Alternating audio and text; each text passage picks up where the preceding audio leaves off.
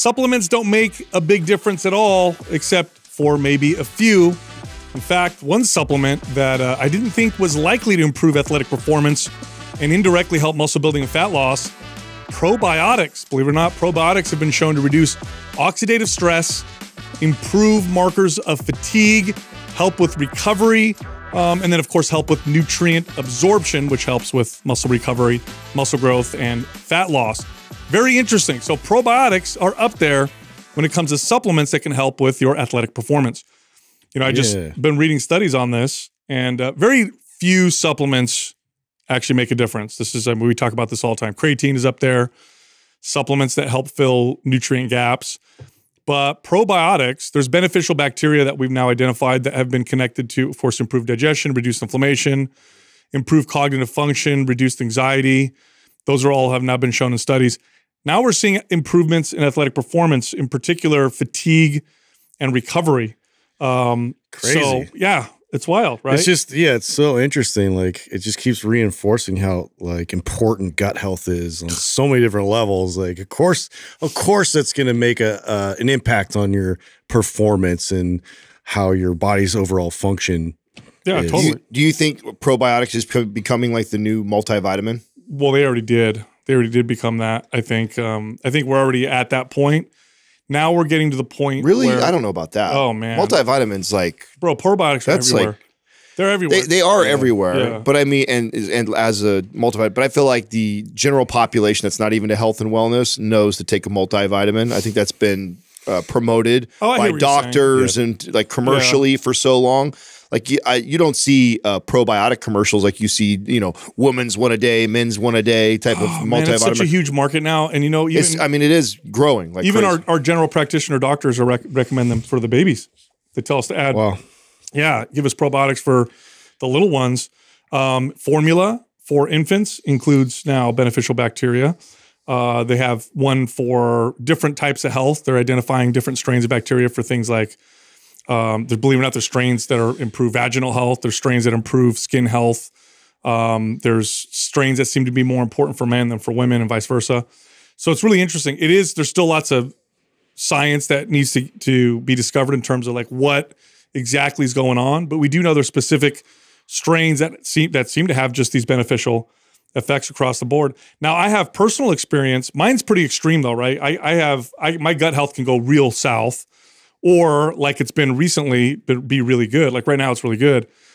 The difference between, for me, bad gut health and good gut health in terms of athletic performance, profound. Mm-hmm. It's profound. It's like 10 pounds of lean body mass. Well, isn't it really, it's the balance more than anything, because like if you do have like overgrowth, that's not really a good thing to just keep adding like probiotics into the mix. That's a good point, right? So if you have like SIBO, yeah, and you just throw more bacteria at it, it might not be a good idea. Yeah, because I mean, I've talked to some people, because that is like to the point of it being sort of this thought that like it's going to help like in any situation, like just put probiotics in there. Yeah. Like, because some people have like talked to me about their gut being off, and this, I'm like, you should probably get it tested first, you know, beforehand. And yeah. And I've had, because I've tried, I mean, no exaggeration, probably 30 different types of probiotics. Some of them I notice an effect. Some of them I notice nothing. Some of them give me a negative effect. Yeah. Some of them are negative. Seed, which is a company we work with now, that's the one that I consistently get excellent results, which is one of the reasons why I work with them. When we first met them, they gave us samples, and I'm like, oh, I'll judge this because I'm sensitive to this stuff. That one's always a positive effect, but pretty interesting, you know, athletic performance. So athletes should definitely, here's the other thing too, athletes tend to suffer from gut issues at higher rates than the average person. And it's because of the systemic inflammation and damage that comes from hard training sessions. And then athletes also tend to eat right after they train. So you have all this inflammation that's going on, which almost sets the gut up for potential things like leaky gut syndrome, right? And then they feed themselves right afterwards. That's what you're encouraged to do, eat right afterwards. And probably a recipe for, you know, kind of bad results. And if you talk to like hardcore athletes, people that really push themselves to the limit, like marathon runners, you know, triathletes, people who go do these insane workouts, the percentage of them that suffer from poor gut health immediately afterwards is like through the roof. In fact, it's like accepted that you're going to have bad gut health post, race or whatever. Yeah. So one of those supplements, I think that should be up there now with ones that are probably a good idea for people to take on a regular basis. But I agree with you, Justin. Getting your gut health tested is ideal because then you can be more specific. Do you think the average athlete tends to restrict and binge a lot too? Because I think back to playing sports and like especially as a kid, real easily I could get caught up of playing game after game. Yeah, 4 hours, 6 hours not eating, and then feeling starving, and then like eating 3,000 calories in one sitting and stuff like that. I'm sure that's a more common than not behavior with most athletes, which I'm sure would also perpetuate the issues. Oh yeah, totally. I mean, how much that would stress the digestive system. Have you got? When you guys train marathon, you guys ever train marathon athletes afterwards? What they eat? It's like a bodybuilder post show. Yeah, like just feed myself as anything much as possible. I can get in. It's they'll just consume it. Yeah, so that's a bad combination, right? Like hard workout, inflammation, stuff myself with a bunch of not easily digestible or terrible food. Probably a bad idea. But I agree with you, Adam. When you work with athletes, they tend to do that. They'll play. So they'll go 4, 5, 6 hours with nothing except for maybe Gatorade. Yeah. And then after the workout, they go for the burger, pizza, pancakes, whatever. Yeah. So, but yeah, probiotics make a difference with athletic performance. So try it out for yourself. See if it works. Today's workout program giveaway is MAPS Strong. Here's how you enter to win. Leave a comment below this video in the first 24 hours that we post it. Subscribe to this channel and turn on notifications. If you win, we'll let you know in the comment section that you won MAPS Strong. Also, we're running a huge workout program sale right now. We put together some of our most popular workout programs that require no or little workout equipment that also help you work out with a limited time. In other words, those of you that are time restricted will love this bundle. Here's what's included in the Time Crunch bundle. MAPS 15 minutes, MAPS Anywhere, MAPS Prime, and the ebook Eat for Performance. Normally, all of those would cost you over $300, but right now, only you can get this all in the Time Crunch bundle for $99.99. This promotion ends at the end of this month. So if you're interested, you should probably get signed up right now. Click on the link, at the top of the description below. So there's a link at the top of the description. Click there and you can get signed up for the Time Crunch bundle. All right, here comes the show. So I have a dad question for you guys. It was inspired by Justin this weekend. I know he went up to Truckee, and I saw a video of his boys at the Woodward spot, where the trampolines and stuff are, which is an area I wanted to go for a while now, and he actually went down there. So I'm curious. It's a cool spot. Yeah, I want to hear all about it. But what inspired the question was us watching his boy on the trampoline and just being like so in awe of his little boy, like doing and I'm looking at it. There was a time in my life where I tried to get good at that because when I was really getting heavy into wakeboarding, this is like 8th grade, 9th grade, 10th grade, when I really got heavy into wakeboarding and snowboarding. I really wanted to get good at like backflips and like tricks. And one of the ways they teach you to train, like all the I used to follow training videos, everything. It's like you get on your board and stuff, and you practice that shit on a trampoline. And like, oh really? Yeah. And I was never good at it. It was always tough. Like upside down tricks for me was always really difficult. And I remember that it was a frustrating time in my life because I was passionate about it and I failed at it a lot. So seeing his boy do that, I was going like, damn, I can't do that. I never could do that, right? And so I was thinking about like you guys with your kids that are a little bit older, and you too, Doug, and even Andrew maybe, because Andrew's got some that are getting up there in age. Do you remember the first time you saw one of your kids do something that you couldn't do? Oh, yeah. And like, how did that make you feel? Do you remember what it was? Like, I thought about that. Like, that hasn't happened to me yet, obviously, because Max is very little. I could do most everything he can do. But, at one point they get to an age where they probably get like hyper focused on something, whether it's intellectually or, athletically.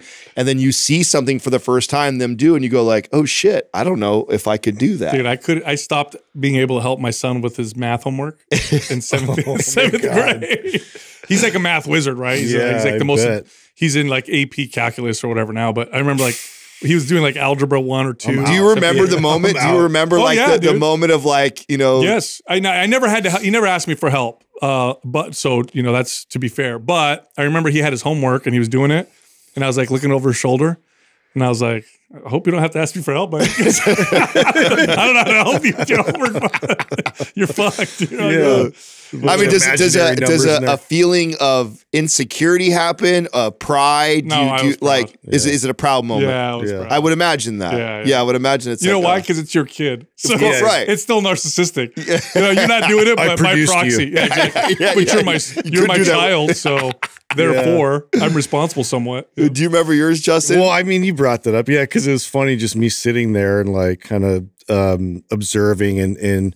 So we're on this upper deck and you could kind of watch all the kids like play and interact and do their thing out there, like all these trampolines and all this like cool stuff for them to climb on and jump and flip. And so me and Courtney are just kind of sitting there and we're just kind of listening to all the other parents. And so I catch like some of the other parents are like pointing like, do you see this kid out there doing all these flips and he did this twist and like, and I look at it's Everett, you know. That's so I'm sick. just like, that's gotta be so cool. Yeah, it is. It was cool because it was like too, you saw some of the extreme athlete kind of coaches that are there and they, like you said, they're practicing moves with snowboards or with skateboards and so they do that on the big trampoline. They also have parkour and they do crazy stuff. Oh wow. And so Everett was kind of watching them do like the crazy parkour stuff and kind of watching, and he goes and he attempts it, kills it first time, and then they had this one it was like a tower that you can climb up to, and it was probably like 2 stories high, and you jump off of there into this huge foam pit, and it's like it's fucking terrifying. Like, it's really high up there, and like there's no kids going up of it. And there was some of the coaches there were like doing these jumps and flips off of it, and so he saw that, and so he climbs up and he looks and he's just kind of like crawling towards the edge, looking down, and he's like, "Ugh." And I'm like, I elbow Courtney, I'm like, "Look, dude, he's gonna do it." And he looks at it, and then he just, without even like standing all the way up, just gets up, jumps off, and I was like, "Oh!" It freaked me out. Like that was one of those. I was like, "Wow, I wouldn't have the balls to do that." Like it's just like it's another level. So yeah, it was definitely that. And I mean, Ethan too, he's not maybe quite as fearless on that level, but he's getting so sharp at all his moves. He does this one, it's like, I think they call it a Randy, and he was practicing this and he was there with his friend. So it was funny because he was like showing off and flexing quite a bit because his friend does like motocross. Yeah. And so he like brought him into his environment and he's like all these trampolines. Let me show you. Yeah, dude, check this out. And so he jumps and he like jumps and then spins and then flips and then lands in like the foam pit, and like he's been practicing this. It looks sick. Oh yeah. And so he did that. I caught it on film.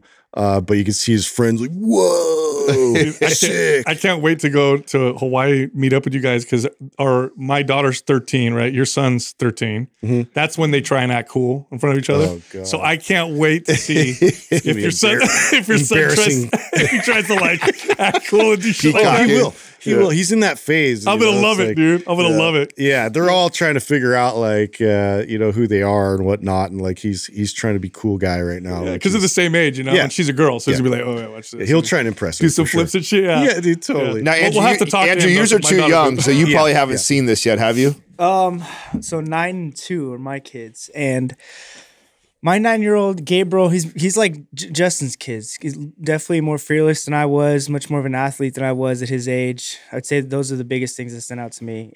But you haven't seen him yet do something on the baseball diamond that you can't do still right now at like your age. No, in football more specifically, that's the sport that he shines. Oh, really? And yeah, I didn't really gain my confidence in football until I was like 14, 15. He got there when he was like 8 years old. Oh yeah, so that's great. It's just I feel proud to see it. That's great. That's gotta be so cool. I'd never crossed my mind until I saw that video that Justin did. I thought, oh, you know what? I know Justin's fucking ass can't do that. I mean, Ethan eats exotic foods and stuff. I was gonna bring that up. Like, what are you eating? Like he'll grab just like an oyster and just and starts chewing it. I'm like, you don't chew it. Like, ew. Ethan's like a crazy reader. I've seen him knock books out that are he could probably knock a book out faster than I could for sure. And so I've seen him. I can't do that. What about you, Doug? You see Bree do any? Well, about 5 years ago, her mom put her in golf. And so she was going to golf lessons. So one day I take her to the driving range and she had this beautiful swing. Oh, no way. Totally effortless. And I mean, I took up golf when I was in my early 20s and I was a hack for sure.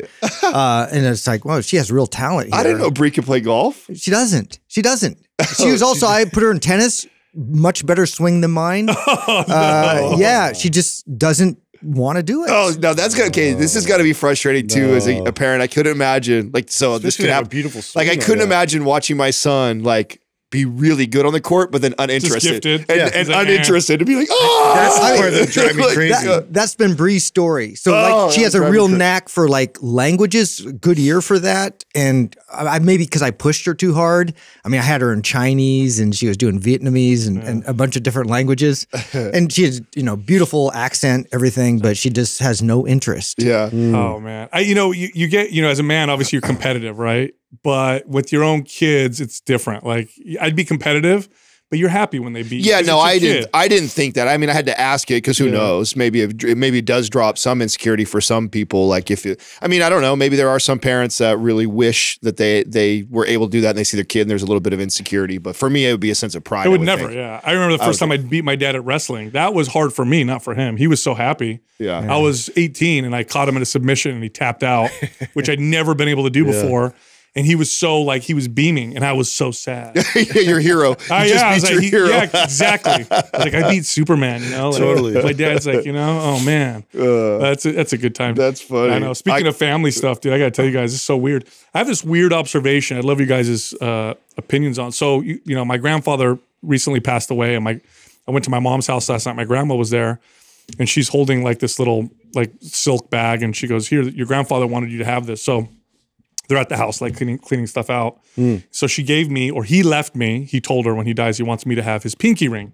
So he's got this gold pinky ring with diamonds on it.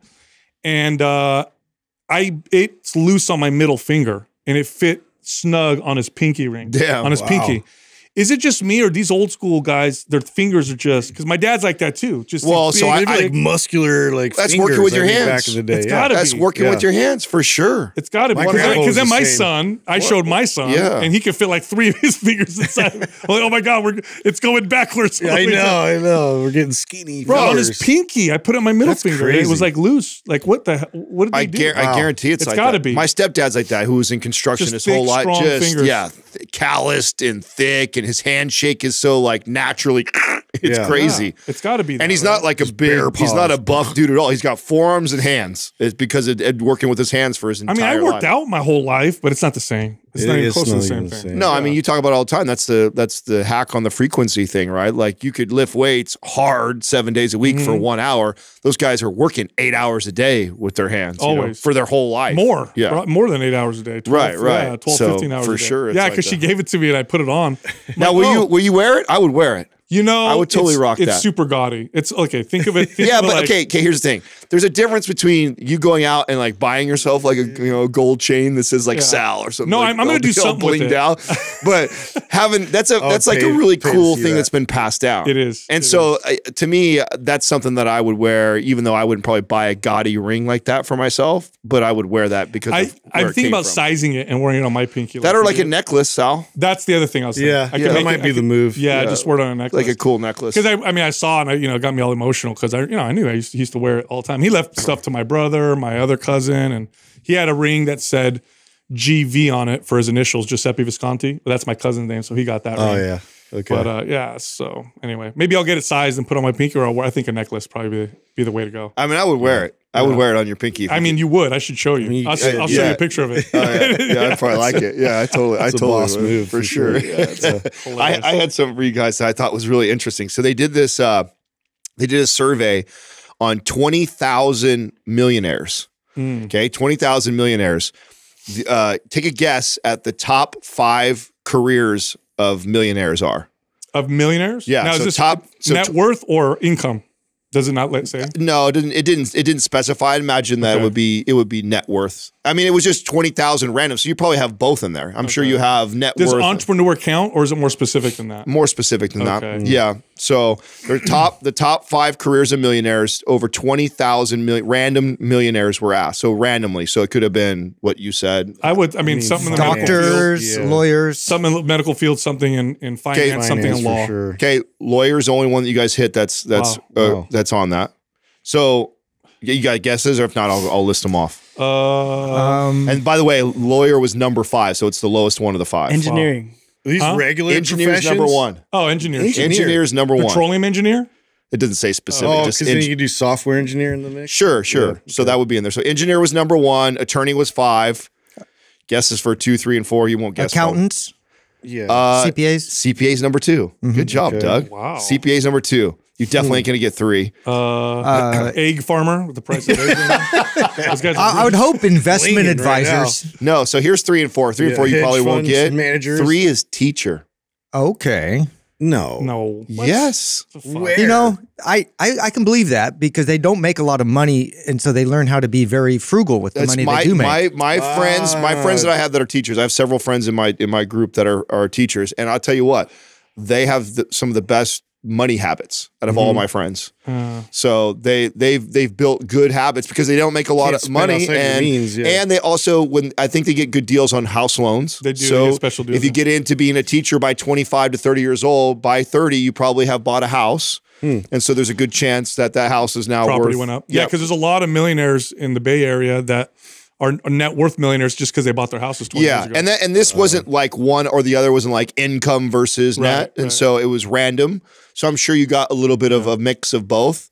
But I still thought that was interesting that a teacher would be in the top 3. What's the other one? Did we say last one? 4th was management. So it goes number 1, engineer, number 2, CPA, number 3, teacher, number 4, management, and number 5, attorney. Interesting. Isn't that? Yeah, It's kind of funny you don't see financial planner in there. Right. Katrina guessed like day trader or stockbroker, like, and those weren't in. I wonder. But you know what? What that reminds me of is we talked a little bit about the drug world, stuff like that. Fast money, it comes in and out. Yep. So people that in professions, and this is on both the black market and regular, is you get used to making so much, you tend to spend like that too. Well, this is like why pro athletes go bankrupt. That's right. Shit like that. Right. Yeah, because I would like to see something that shows net worth versus income. That's a big difference. Like my parents, who, they're not very much education, poor immigrants, on paper are millionaires because they bought their house in San Jose, 30 years ago. Yeah. But they never made even nor near anything like that. The part though that what I like about that though is what this highlights is that anybody in any profession, even as well, everybody knows teachers are underpaid. It's probably the number one choice. If you say what profession is underpaid, everybody say teacher. Right. So the most underpaid profession that everybody would agree on is top 3 in millionaires. So that it's not getting financial freedom is not necessarily attached to your income like as many people would think it is. In fact, it's actually quite rare. It's actually quite rare. Yeah, along those lines, I had done a post and I had people commenting on that post, and it was something along the lines of like having kids or whatever, and people were like, oh, it's too expensive these days. Everything's so expensive. It was so easy when my grandparents were trying to make it or whatever. That's so false. It's so wrong. We don't compare apples to apples when we look at, past generations to now. If you compare apples to apples, if you live the way your grandparents live, in other words, you have one car, you don't have a TV, you don't have a microwave, you don't eat out, you do all those expenses, you don't have your cell phone, it's easier today than it was back then. The difference is, today, we have so much stuff that we think is essential, that's necessary, that we spend money on. And so we think it's so expensive. It is expensive because you have a bunch of shit that you pay for, where your grandparents didn't have that stuff. Like, they didn't eat out. They had one car. My parents had one car while I was a kid for forever. Yeah. They didn't have tons of TVs in every bedroom. They didn't have 10 streaming services. They didn't have any of that stuff. Yeah. So if you actually do the math, it's less expensive today, far less expensive today than it was in previous generations. The difference is we just have a bunch of shit. Isn't that always been the case though? I mean, that's been you go back 40 years, people 40 years ago would have said that about 40 years prior to that. I mean, just what happens. We continue to add stuff we innovate. Yeah, we innovate and we add more and then we want more. And it's just like, I mean, become consumers. Yeah, this is kind of a weird transition to that, but it relates on some level. Like I just found out, and you guys might even be aware of this already, but there's like this whole underground society that lives underneath Las Vegas. Wait, did I show you this or did I look at this separately? You might have seen the video that was kind of going around that was like... Have you heard of this? No. What do they call them? So the mole people. Yeah. What? Of like literally Las they live Vegas. underground? Bro, uncharted. So there's all this uncharted septic or sewer like tunnels. miles and miles Just and miles of tunnels. They have like Vegas. a king and everything they've nominated. No. Yeah. Yes. Yeah. And a lot of them haven't even been to the surface. Like they just stay down there and they live down there. Okay. So look at this. Mole people. Look at that. It's estimated 1,000 people find shelter in the storm drains underneath the city. What? So what Justin said, I also read that there's some people that have never seen the light of day, born, raised their whole lives underground. Yeah. What? So there was a guy that had a head camera on and he was riding his bike through these tunnels. And there was someone commenting who's like, this guy's stupid. He should not be doing this. It's very dangerous. And he's writing, and at first it just looks like tunnels. And then you see graffiti on the wall and writing on the wall, basically like, hey, don't go down here. Yeah. And he kept going. Turn back. You run into these weird societies and cities of people living underground. What? That's so weird, dude. I was looking at the same thing this weekend. Bro, it reminds me, what movie was that with Sylvester Stallone where he's like, was it Judge Dredd? Yeah. Or, it was one of those. It was like, Demolition Man? Apparently this is a real thing. Like people are like have made an entire like community. They have a government down there. Yeah. They have a guy who runs the whole show. They call him the Really? king. Yeah. Someone's going to do like a documentary on it. So bizarre. Yeah. Well, so there's That'd be stories. interesting. There's stories of people who went down. Like they say, you go down there, you don't come out unless if you're not a part of society. Yeah.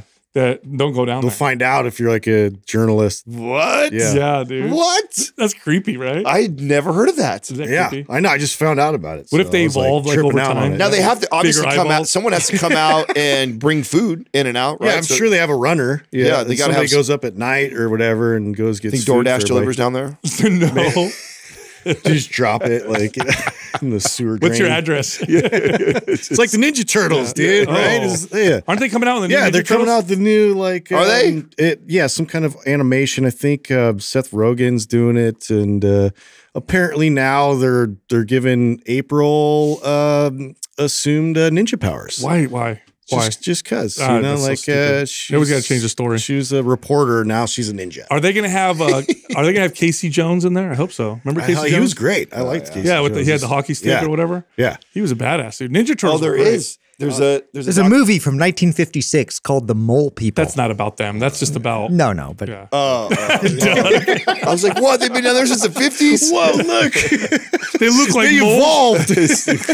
It's like a B movie from the 1950s. Holy shit. The mole people are attacking. Oh, scary. I can't wait for the new Ninja Turtles. Were you guys fans? I was a big fan. Yeah. I was a big fan. All right, hold on a second.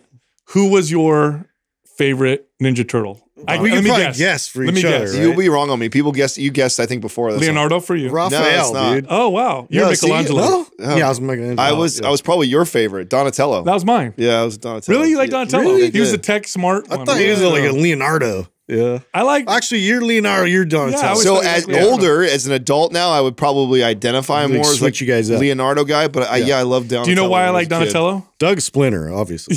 Yeah, he is. I liked his chill personality. That's why. Yeah, he's laid back. He was laid back. The other guys were like high strung to me. Oh, yeah. Right? That's true. Raphael was off the charts, Raphael always getting was a fight. annoying Yeah. kinda. He was Michelangelo like, was like the ditzy one. Pizza. Oh. Yeah. Leonardo was like the leader and stuff like that. Like I get that.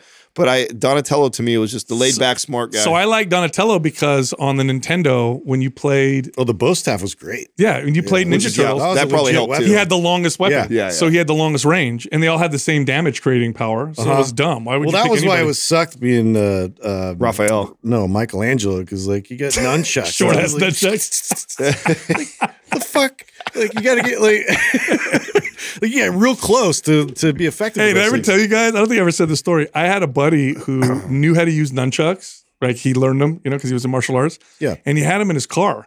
And I asked him, I said, this is what we were like I was like 19. I'm like, have you ever got out of your car? Those are so overrated, bro. I'm sorry, I'm gonna say it. Yeah, hey, he told me stories where dudes. Hey, if someone got out of a car and was using them legit, no, and they just had them, I'd I'll be just like, kick a rock and I'll throw it at his head. Yeah. Well, he knew how to use them. Okay? I don't know. Yeah, someone if you have your own pair of nunchucks, Yeah. okay, Yeah, but like they're doing dance moves with it just to show you they know how to use drive it. with them. I don't know, dude. I'd be a little. I'd be a little He hesitant. told me stories, bro. He goes, Kind of like cauliflower here. You know what I'm saying? I'd see it and I'd be like, Yeah, he'd be a little reserved. he said he's never gotten in a fight because when he's gotten out of his car with the nunchucks and he does a few, the guys are like, I don't want none of this, dude. yeah. Yeah, what came out? What was the 3-pronged sword thing that? The sai. The sai. Yeah. Someone come out with one of those things. That'd be like, Have you guys ever? That was dumb too. Have you ever? Hold on, bro. Stop. You don't even know what you're talking about. Have you ever handled give one? Me a big old aren't they made to fit to where you can almost have like a punch, like where it fits, like to where you run the blade like this, and then you can hold around it like that? God, I used to be all into this stuff. Obviously, do you know? Have you ever held a sai? Do you know what a sai is? Yes, yeah. It's not a knife. No, I know, but it's like metal swords. batons. No, they're not swords. It's a long metal. It's like it has like 2 prongs like this and like one long one. Yeah, and they'll hit you with it. It's like a baton. It's not like a. Oh, they hit you with it. Yeah, they obviously use it wrong in Ninja Turtles. I mean, that's my only point of reference. Well, they are Ninja Turtles, so I mean the whole thing is kind of fake. But yeah, what? Yeah, no turtles that fight. Dude, this is too much for me. Yeah, I know. No, but they'll. I've been on a kick actually with Max. So like when we watch cartoons together, I make him watch all the 80s and 90s like commercials. I was going through or cartoons. Yeah, I was going down the rabbit hole and like on YouTube and stuff because you can still find them. So I can watch all these, and it just brings back memories. Like I remember, I remember like you got to show him He-Man. You have to when you can even. I wasn't a big He-Man guy. What? Small face, very small face. I was. I mean, it's a lot more like homoerotic than I remember. Oh, come on, it is. It is so. Have you watched it as an adult? No, it's definitely. There's definitely some the power of Grayskull. Yeah, it's definitely like the way he dresses and everything. I thought he was like, and when he's Adam, he's got the tight shirt on, and he's got he's in a little loincloth, and so come on, and he rides a panther or whatever, a cat, meow. Cat. Yeah, it's a lot less tough than I thought. Yeah, I'm just hey, did you finally finish watching? Did you watch the show that him and I were talking about last? The plane week? one? Yes, I haven't watched it. I haven't seen it. Oh, Flight 370. So we could talk about this, dude. The Malaysian flight. That was like one of the craziest documentaries I've ever seen. Sasquatch the one that took them. I mean, it might as well be. Like they left us with no resolve. Bro, has that ever happened where we have 200 and something people from a commercial flight disappear and just never find them? And 20 years later, theories have gone in so many directions. It's insane. So what I heard was there was this cargo on the plane that was that they didn't know about, and that they think that someone hijacked it to get the cargo. Like episode 3, so they get into that. But to me, so if you get through and I mean they kind of went through a lot of different options of like, so one of the biggest pieces of evidence, and I think this was in the first episode, but they were kind of going over that somebody had actually was trying to call them, so they lost them off radar. And somebody actually from their cell phone was trying to call in, but they missed the call. Now, also the family members were trying to connect and call with them, and their phone just kept ringing for a while. And so they were trying to like ask the authorities, "Can we trace these calls?" And they're like, "Oh, we don't have the technology to do that."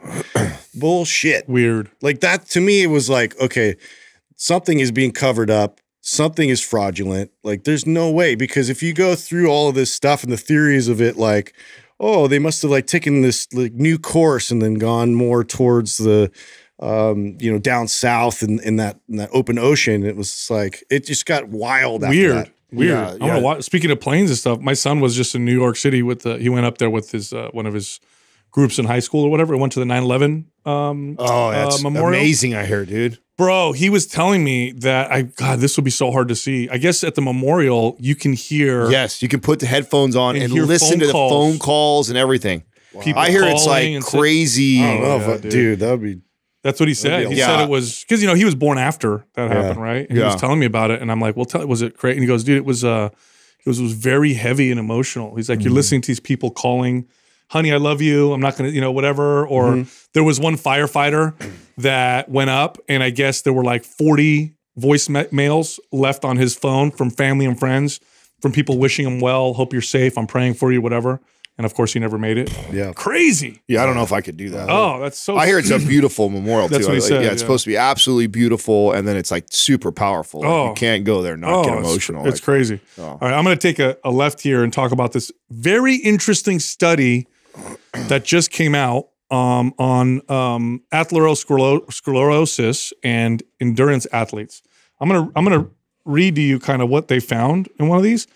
It's pretty weird and wild, although I have some theories, and I think this will spark good conversation. So the title of the story was Lifelong Endurance Exercise and Coronary, Atherosclerosis. So what they found, this is a prospective observational cohort study of lifelong endurance athletes, late onset athletes and healthy and active but non-athletic men. So what they found was that lifelong athletics was associated with more coronary plaques, including more non-calcified plaques in proximal coronary segments. So in other words, they had more plaques in their arteries than people who weren't endurance athletes. Wow. Now, here's the thing. I have theories on that. Well, here's the thing before you continue, because I thought, I know where you're going. I thought to myself, like, I wonder if they just overtrain the shit out of themselves, cause lots of inflammation and stuff like that. Inflammation was probably higher. But here's the deal. They did not connect it to coronary events. It was just the plaques. So they didn't show, either they didn't show or they look at it, they didn't address any of these events. So there's two parts of this that I'd like to look deeper in. One is, were they actually getting more heart attacks and more events? If that's the case, then I would lean towards the overtraining, beat yourself up. You know, hardcore athletics does not improve longevity. We've talked about this many times on the podcast. There's a way to exercise and eat for longevity, and there's a way to exercise and eat for high performance. They're both, there's a little crossover, but they're both not the same thing. I mean, I have some other theories around it too. Okay. So I actually avoid talking about this because one, it's super sensitive. Two, I'm not that athlete, so it's not like I'm picking on myself. You hear me like criticize bodybuilding a lot because I can. I've been in the sport. It's like criticizing myself, so I feel okay about that. I don't come over and tramp all over like endurance athletes, but in my experience of training lots of endurance athletes, they have some of the poor relationships with food, just like bodybuilders do. Many of them have to have a race in order to get themselves, and they use these crazy endurance to burn it off. To burn off. And they binge, restrict, and they have, a lot of them have eating disorders. So there's a lot of dysfunctional eating that happens in that cohort of people, just like there is in body. That doesn't mean, this is not an overgeneralization that all of them, I know there's except just like in bodybuilding, there's some people that have good relationships with exercise and food, but I would make the case that there is a greater percentage of people that fall in that category, just like they're in bodybuilding, than the general population. Yeah, I would. I've had the same experience, and they're very likely to overtrain. The clients that I trained that did lots of endurance races, almost all of them were chronically overtrained, and all of them showed signs of overtraining, like weathered, accelerated aging, joint problems and stuff like that. Now, here's the other side of it, though. Let's say they go in and they say, okay, there are no increased coronary events, but they have more plaque. This kind of confirms what they found in other studies where having plaques isn't necessarily mean you have poor heart health, because they find them in healthy people as well. So it doesn't necessarily mean it's more complicated, I think, than what they may be showing. Yeah, I've always wanted a bit more clarity on what actually like creates these deposits and this plaque, and like, is it more of mineral based? Like what in your diet specifically contributes to it the most? Because like, and is it unique to the individual? Yeah, it's like, yeah, exactly. If there's like genetic predispositions towards like, more production of it, because I've had theories too, because my grandpa was diagnosed like with having, like, he had a heart attack, and he had they noticed plaque there as well, and he didn't have like the greatest diet, but it wasn't that terrible, and there was a lot of saturated fats in his diet, so they tried to immediately attribute it to that. But he was also worked for this plant that was responsible for like insecticides and did a lot of chemicals and all that kind of stuff. And so, based off of what my experience with a lot of these factors all kind of contributing towards, you know, some kind of epigenetic trigger that, you know, responds. I don't know, like what is it? Like, is it there environmental toxins or there? So I mean, I'll, you know, this is obviously out of my lane, okay, but just from what I've read, that one of the theories, and I think I like this one the most, just off of what I've read and researched myself, is that when you have some damage or inflammation, which can be caused by a lot of different things, can be caused by illness, can be caused by lots of stress, lack of sleep, poor diet, etc., that the way that the body tries to strengthen these arteries, the walls of these arteries, which start to become inflamed and can potentially, you know, become damaged as a result, is it patches the walls of the arteries with these with these plaques, which are made up of cholesterols, which is why they say, oh, reduce cholesterol, that'll help with this particular thing, which hasn't necessarily been proven. There may be some benefit in people who've already had a heart attack, but people who haven't, this really hasn't been shown to be the case. Again, I'm speaking out of my wheelhouse, so I may be incorrect. But I think I like that. And then if the plaques get built big enough, then those can rupture and cause a stroke or block blood flow. So, and this can happen from, you can lead an extremely stressful life, have a great diet and exercise, but you can cause this inflammation to happen just from that. So I think it's much more, in fact, Adam, you sent a study from Harvard that talked a little bit. It was an 85 year long study? Yeah, 85 year long study from Harvard. That one of the most important factors for longevity and just overall health is not exercise, not diet, having good relationships. Yeah. Wow. And like the other study, there was another study that showed that having poor relationships was like smoking, what was it, like 10 or 15 cigarettes a day? I remember that one, yeah. It's like having good relationships is probably the most important thing you can do as a human. Probably. And it's not. I also, it's so overlooked. Yes, it's you have to unpack some of that too, though, right? Because I would make the case that somebody who has really good relationships with other people probably has a better relationship with loving themselves, and part of that would be taking care of themselves. Correct. Right? Not abusing food and not using it like a drug, like many people do. 100%. Taking care of yourself by walking and exercising. So even though exercising by itself and eating correctly doesn't rate as high, I would make the case that people who have really good relationships with others love themselves, and part of that process is not abusing things. There's even like more to that, Adam, because I agree with you. I think there's partly there's a magic to having good relationships because we're such social creatures, but the downstream effects on our behaviors are so profound. Yes. For example, when I went to Yellowstone, what state was that you go into usually to? Is it Montana? Montana. Yeah. Montana. Did you know Montana has one of the highest suicide rates? Yeah. Do you know why they say? Because it's one of the most isolated, where people live by themselves, far away from other people. And that's a risk factor for suicide, is not having people around you. Why? Because when you're sad, depressed, they can't step in and help you. Nobody's going to, can't talk your way through it. Yeah. Yes. So having good relationships, you're probably going to have people you care about. You're going to want to care about yourself more. People are going to step in and be like, hey, man, like you're drinking too much. Or, hey, you should probably do this. Or, hey, what's going on? Or it gets you up out of bed. It makes you do things. So I think it's like good relationships contributes to everything else, including exercise, diet, sleep, and other behaviors. So 100%. Yeah. Like external feedback, like you said, like having somebody there to just keep you accountable on some level, because when it's all on your own shoulders at that point, it's like, dude. I mean, to that point, I mean, how important it is after what we just went through the last, 2-3 years of isolation and disconnecting and transforming into this, work away from home and Zooming everybody, like how important it's going to be to get back into socializing and being in person. And what's hard about that is when you feel sad and lonely, the last thing you want to do. You want to see people less. Yeah. It's a positive feedback loop, or should I say negative feedback loop, where you want to do it less. Arthur Brooks says, force yourself to talk to people when you feel that way. It's exactly what you need to do. What does that say there? Oh, Wyoming. Yeah, so 96% of Yellowstone is in Wyoming, only 3% in Montana. What's Bozeman? Where's Bozeman? Montana. Okay, that's where I was, where they said that. Yeah. Oh, you were in Bozeman? Yeah, I went to Bozeman. I've looked at property out there before. It looks like a beautiful town. Gorgeous. Yeah. You know what was crazy over there? What? We're in Bozeman. First of all, Yellowstone's spectacular. People are so friendly. It was great, right? we're in Bozeman, and there was a I think I told you guys there was like a shop, and it's like a gun range, guns. And I looked at my wife. I'm like, dude, we're not in California anymore. I bet you it's gonna be rad in there. Let's go in. We walk in. I swear to God, this is true. And you like a rocket launcher? You want to try this rocket launcher? Bro, we walk in on the wall. Dude, Gatling guns, yes. On the wall, there's like 50 like different gun stuff you see in video games. I'm like, what is that? And I'm like, can I shoot that? And the guy's like, oh yeah, just pick up gun. $20, buy the ammo, go around the corner.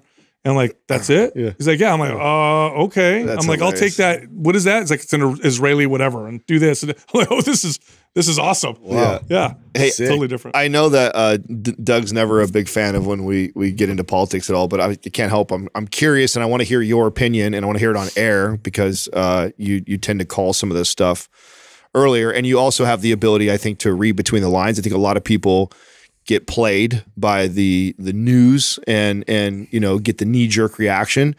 What is your opinion? What is the move? What is going on with this whole take down Trump with arresting him? Yeah. I think the initial thing is that people think like the right is up in arms right now, like, oh, I can't believe this. And they're like, this is going to rally all of us together, and this is what's going to help Trump win the election.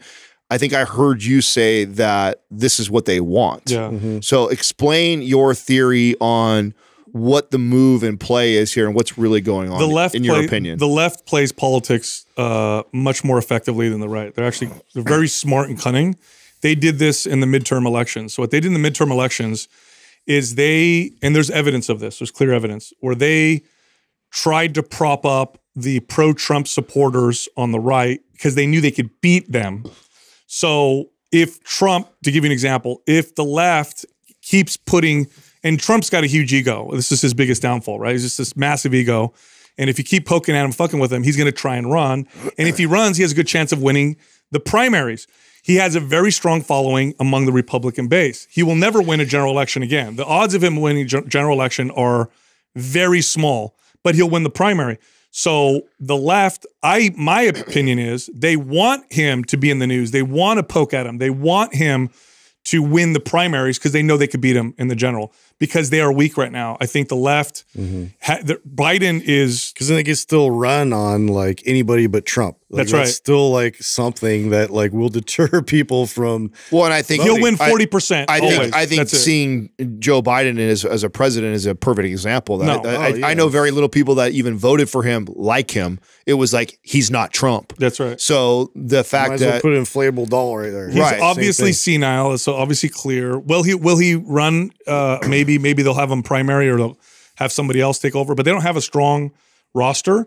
But they know if they get Trump to win the primary, they got a good chance of winning because in the general, he's like toxic. He's just, you guys, I mean, Trump's got a big mouth, says a lot of stupid shit. Yeah. And he rallies his people. But what he does even better on accident is he rallies people against him. Yeah. So because you think that they're trying to embolden that base, and then so that because DeSantis was a real threat in terms of like getting rational people in the middle and whatnot to kind of come in and vote, and so this is a way to kind of get rid of that. Their best chance for the left is that Trump is the guy that wins the primary. That's their best chance. If he wins a primary, that makes sense. Really good chance of winning. If it's somebody else.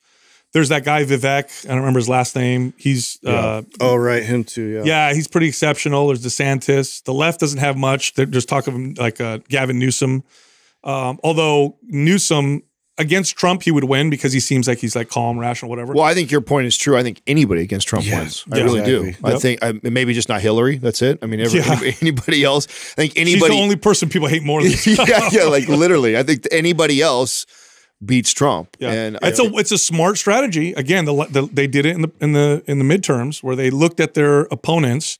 It's like, imagine if you were a fighter and there were like 3 guys that you could potentially fight. They all had to get votes to who decide. And like, oh, there's 2 guys I can't beat. There's 1 guy for sure can beat. And you come out with a strategy to make sure that guy gets the most votes so that you can get in the ring and kick his ass. For sure. Yeah. That's what they're playing. And it could backfire, of course.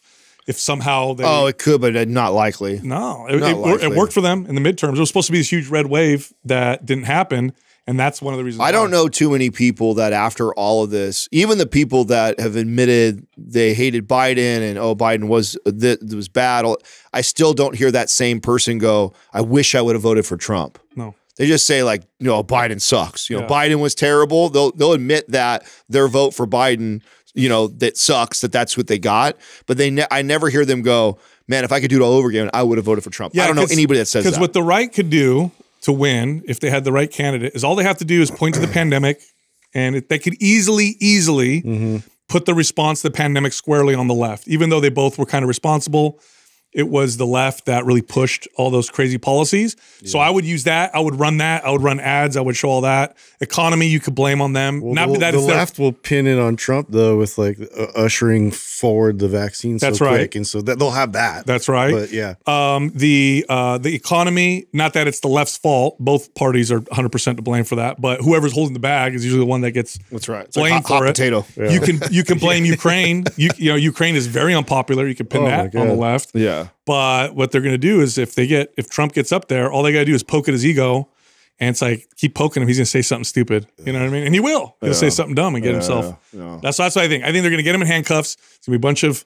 videos on this stuff, like it's going to rally his 40% of pissed off people. Yeah. And then forget it, man. Then we'll see. God. We'll end up seeing what happens. Politics is nasty, dude. It's just dirty. All the way across the board. A lot of money goes into knowing how to manipulate people. They're brilliant. Rational people don't want anything to do with it. Super, super brilliant at that. Anyway. And it's been happening forever, too. Yeah. I think it's no more corrupt today than it was even 40, 50 years ago. I think we're just more aware of it now. Yeah, we know. I think it was, I don't think we were quite aware of it back in the 50s and 60s and stuff like that. I think that it was just as corrupt back then. You ever hear about the files the FBI had on celebrities, Martin Luther King? So you're bringing up exactly what I'm watching. Do any of you guys watch it's a MGM, which is Epic's streaming service. It's got I literally pay for it for one show. That's really good. And it's, I forget the name of the main actor. Doug can help me with it, but it's about Bumpy Johnson. And his relationship with Malcolm X and like how the CIA and FBI were. Is that the one with Forrest Whitaker? Yes. Forrest Whitaker. Thank you. Really good. Really, really good. And it's not true, but it's based on a lot of true events and things that happen. And so they use kind of old clips every once in a while inside it. A lot of people don't know this. Martin Luther King's family won a civil lawsuit. Yeah. They proved in court that the government killed Martin Luther King. Yeah. Nobody knows this. Look it up. They won a civil lawsuit against the government. Where conveniently throw that information out and trust the government implicitly? Did you know that they tried to blackmail him? This is also true. He had an affair. Martin Luther King had an affair on his wife. Yeah. The FBI had evidence of this, sent it to him, and said, if you don't stop doing what you're doing, we're going to reveal this to everybody. Yeah. And he came out and told his wife, and then they didn't have that. They didn't have that anymore. Yeah. So this is. Yeah, it's been like this for a long time. Well, the show is where it's at in the season is where Malcolm X is traveling around the world and like getting more popular and more popular and more popular, and the CIA and FBI are like extremely concerned, and it shows kind of, and of course this is not a real movie, but you can't help but think like, I bet that shit went down just like that shit where the government was using using like drug dealers and underground people and helping them out sell drugs so they would do things illegally for them and knock people off and potentially try and kill Malcolm X and just a lot of shit like that. It's going to be interesting to see what comes out later on after the last few years of shenanigans, like what we find out. Nothing. We won't find out anything. I mean, 10 years from now? No, it's 50. Isn't it 50 they can lock shit up for? They'll keep. You know what they do, bro? It's 40 or 50 years, right? Let me ask you, none of these tactics went away, just so you know. Let me ask you guys a question. Do you guys really want all that crazy shit to come out? Do you really want? I don't think it matters. Just like what you just said right now, but the fact about Martin Luther King, it's not like you can't Google that and find that out right now. They just bury it. It probably came out. What happens? There has to be a time frame where, I mean, and you see people use because JFK shit came out on that. Yeah, you're right. Aliens came, we didn't care. You know, fucking UFOs came, we didn't care. Like after a certain amount of time, something passes, people they move on from it. Yeah, there it is, right there. Yeah. It told you, U.S. government found guilty in conspiracy to assassinate Dr. Martin Luther King. That's fucked up, man. So wild, dude. I have something extra on this story. What is it? So after they got the witness testimonies, the King family who filed the civil suit was awarded $100, which they donated to charity. $100? Why did they get so little? I don't know. I'm trying to find exactly why, but well, probably because everyone finds the same thing. Maybe there was not a lot of money involved in it, right? Or maybe there was a deal. That well, they said, yeah, like if we'll give you $100 if you keep your mouth shut. No, we'll give you like millions of dollars if you keep your mouth shut, or you could tell everybody and we'll give you got it. Why would that even? That's the thing. So here's the deal. If something is shown to be too much of a threat to national security, they'll keep it silent.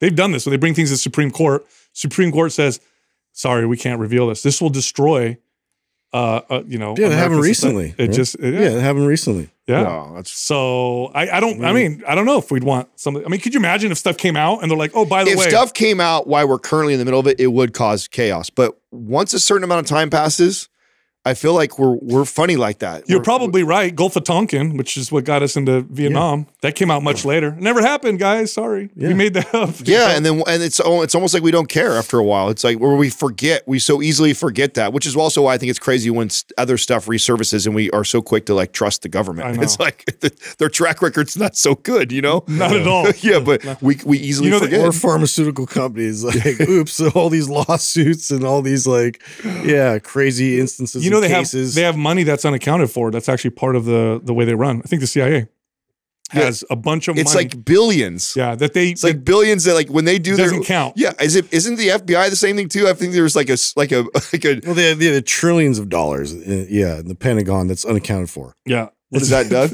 Conveniently, this is for JFK. It was determined that local, state, and federal U.S. government agencies and the mafia were all involved. Yeah, so the mafia. You guys would really like the it's called it's not called Bumpy Johnson. Maybe Doug can look up the name of the actual show. It's such a good show. It's really, really good. But yeah, they show a lot of the relationship between like these big drug dealers and gangsters with and even the mafia and stuff with the CIA and FBI because This is like when I had family members in Sicily who opened a business. I told you guys about this. They opened their business. It got too successful. The local whatever chieftains went over to them and said, "Hey, you guys need to shut down. You're taking business away from these other people that are our people." And they said, "We're Americans. We're going to do what we want." Anyway, they came back. Their shop was destroyed. They had to redo it and go make a deal. And I remember talking to them. And I don't want to say too much because I don't want to call them out. But I remember talking to them and I was like, "Why don't you guys just move back?" They're like, "You guys pay taxes here. You guys pay all." It's like that over there.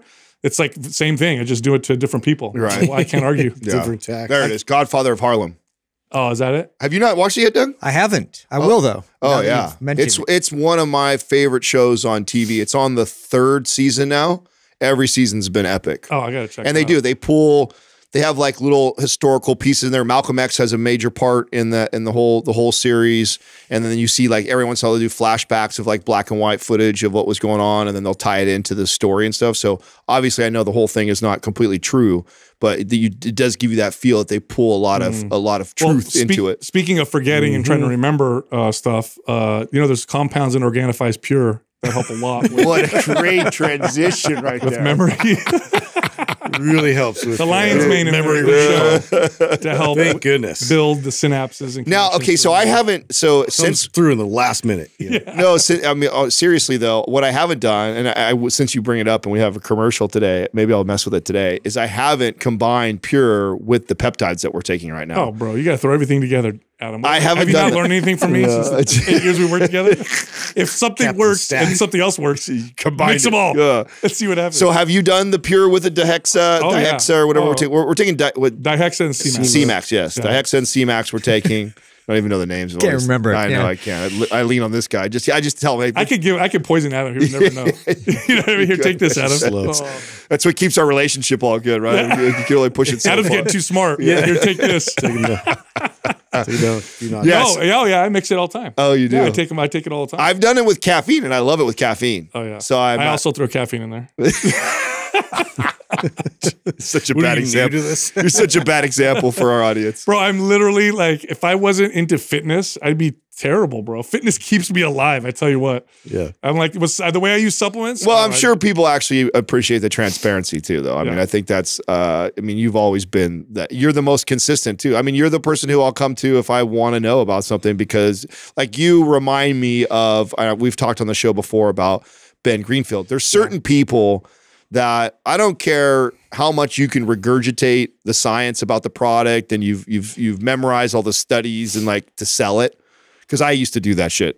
I use that example on one of the last episodes. I can still sell you pyruvate, lipotropic transport, and fucking all that bullshit, right? So that doesn't impress me. What impresses with me is somebody who is so regimented and dialed about their workout, sleep, nutrition, and so consistent that play with these products.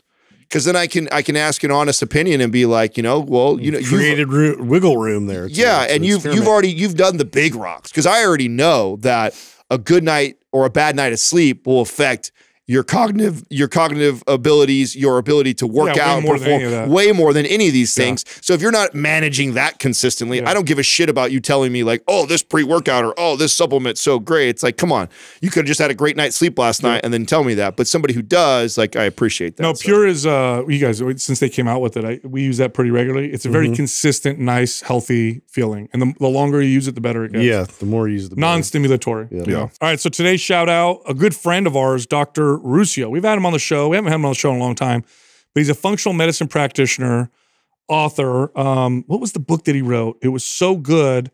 Healthy Gut, Healthy You. One of the best books on gut health.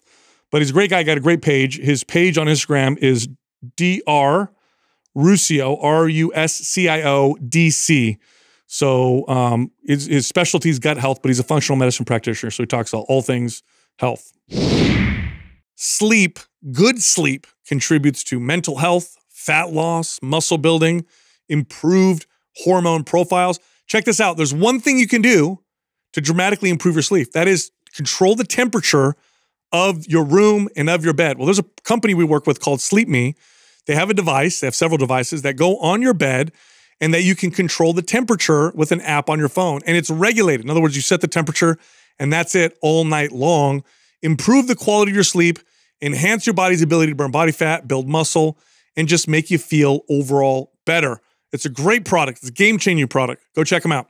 Go to sleep.me/pump30, and you can get 25% off any of their sleep systems if you go there. Again, sleep.me/pump30. All right, here comes the rest of the show. Our first caller is Nicholas from Colorado. Nicholas, what's happening, man? How can we help you? Oh, not much. Again, thanks you guys for taking time to answer my questions here. And it's been great here. I stumbled on you guys about a couple months ago and just kind of been watching you guys nonstop. Definitely enjoy the synergy you three bring together and kind of pushing to find a nice balance for a long and healthy life. Oh, thank you. Right on. I don't like either one of these guys. Oh. It's all fake.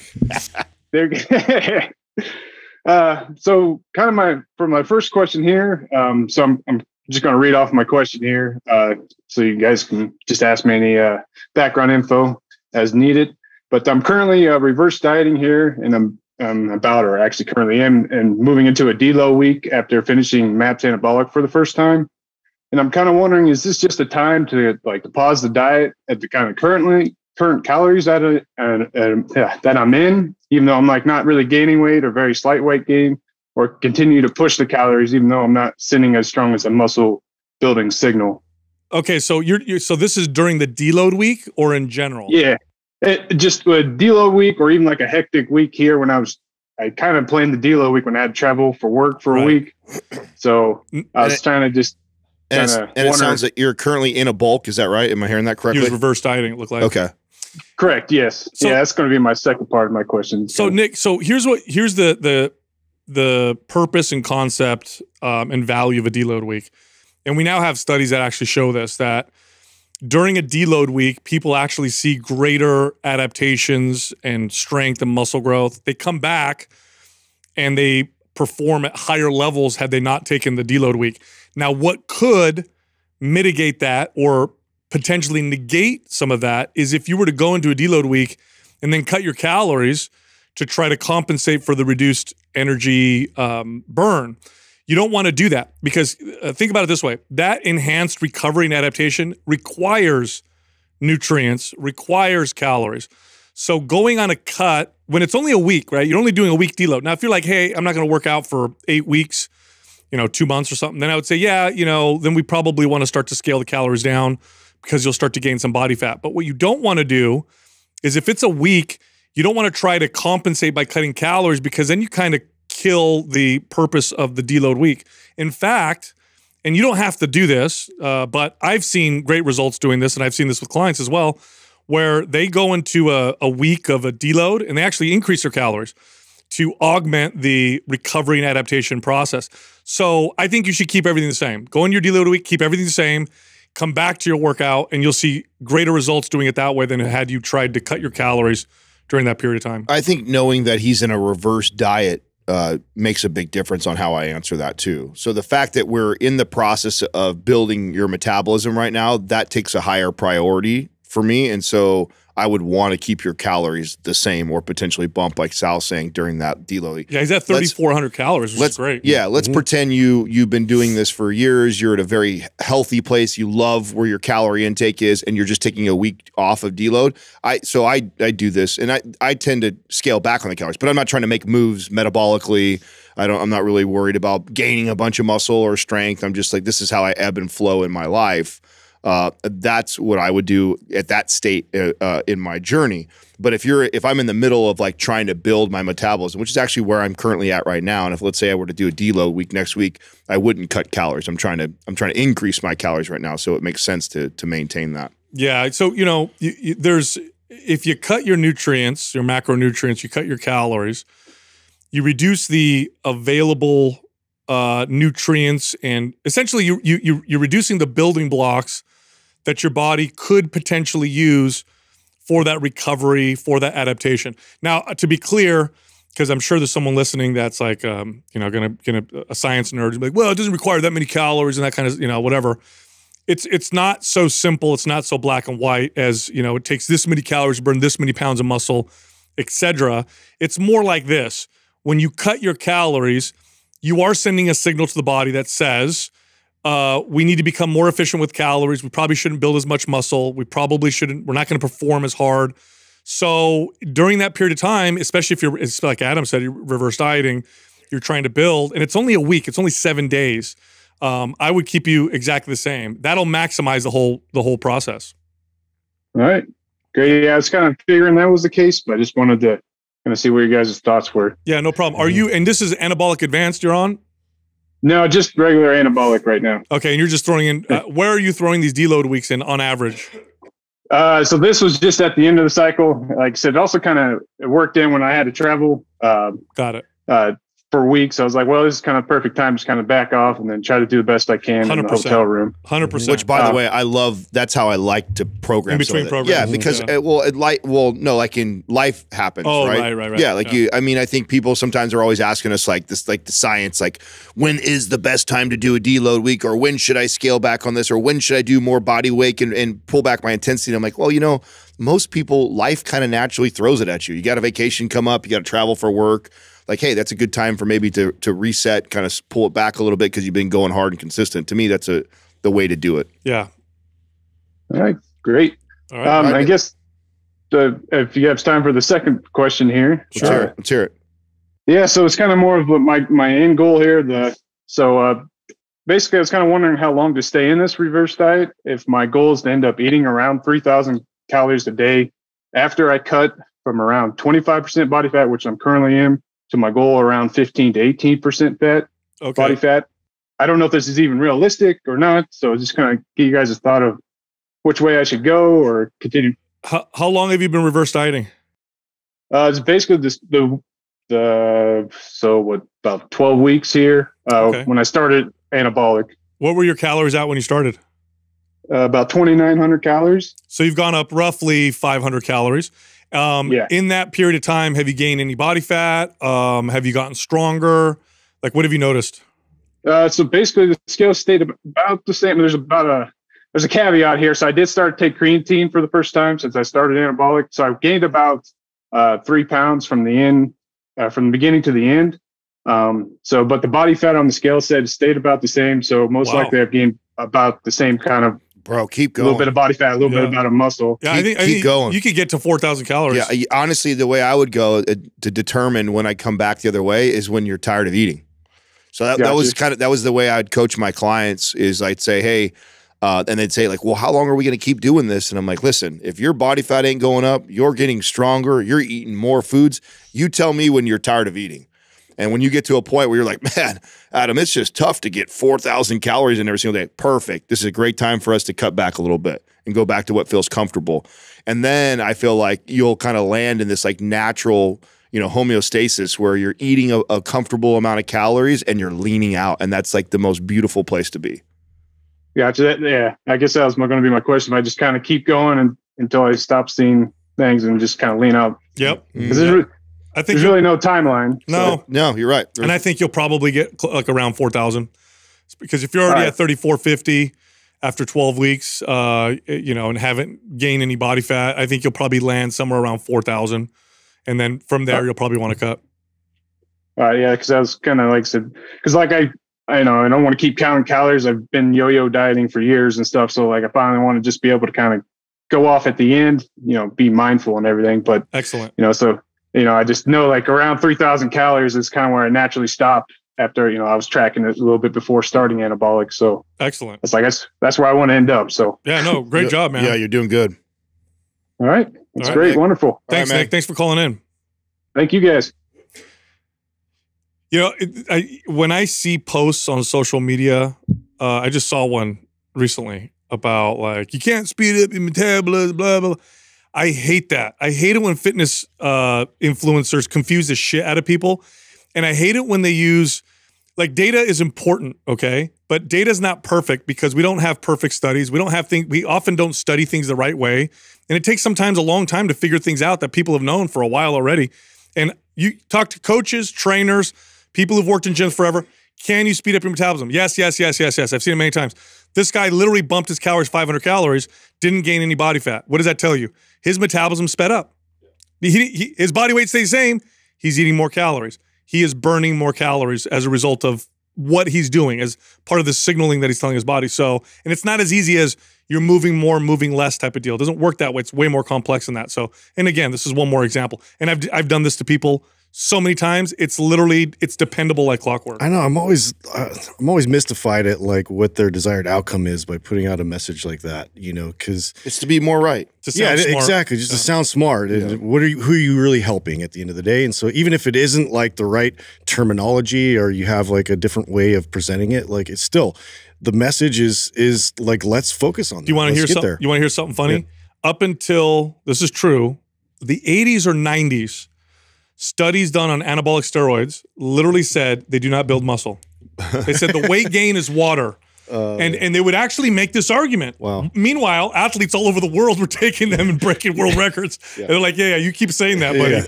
Because we're seeing great, we know that this works. Cool story, nerd. Yeah, now data shows, of course, now they have studies that show that does build muscle. But that's my point. I mean, you're going to have studies that are going to counter sometimes what lots and lots and lots of anecdote and common knowledge says. And basically what that says is, we need more studies. We need better studies because we know this to be true. We see what's happening time and time again. Like I said, like clockwork, I can take somebody and I can make this happen. Now, to the degree, to how much I can make happen, a lot of that is up to the genetics of the individual and all that. But I can make it happen every single time. It's the unfortunate part of social media. I mean, I think social media has brought an amazing place for people to find knowledge and information and very easily access answers to great deep questions. The problem with it is that it gives everybody a platform, and then it turns into this competitive, like, who can get more clicks and views. Yeah, it's like a dick measuring contest. Yeah, and then it becomes who's more right and or who can say the most controversial thing and then back it up with the most research versus really thinking of the desired outcome to the point you were making, Justin. And so, that's just obviously it bothers me, but then I also recognize that this is what makes what we do great, is that we have the ability to have this long form conversation and have dialogue around it. And I think that if there wasn't all those idiots out there that were saying stupid shit like this, we probably wouldn't have a podcast. Our next caller is Martin from California. Martin, what's happening? How can we help you? Hey, how's it going, guys? Good, man. Good. What's happening? Good. First things first, I just want to say I appreciate being on the show today. It's an honor and a privilege to speak to 3 individuals who have so many years of experience in the fitness industry. I'm truly grateful for your entertaining podcast. Every podcast I listen to has made me learn something new every day and also made me laugh at the same time, which I feel like is getting more rare in podcasts in the fitness industry today. So thank you so much for that. Thanks, Martin. Cool. Thank Thanks. Now for my question, my goal is to put on more muscle mass to my physique. I'm currently 18 years old and I've played competitive sports all my life. I recently just stopped playing basketball at a very high level, I would say. During high school, I was following Paul Fabretz's program for like speed and vertical. So I wasn't doing any upper body training. If anything, it was very minimal. Now that I've stopped playing basketball basically at a high level and reduced my cardio amount a lot, I still love to play basketball and other sports as well very frequently. I would say all my life I loved to play sports and that was my first love. So I started to train like a bodybuilder for a couple months now for my upper body, but I'm still a bit confused for my lower body days. I still want to be like explosive and agile, but at the same time, I still want to put on size. So I understand my goal is to increase size in like my whole physique, but I'm willing to take a longer approach because sports, like I said, is my favorite form of exercise. So would I have to transition? Like, would there be a disproportion in my physique if I still did like explosive stuff for my legs, like sprints, plyometrics, and lightweight training versus doing the whole bodybuilder approach? No, that's one way you could do it. But let me ask you this. How often are you still playing sports?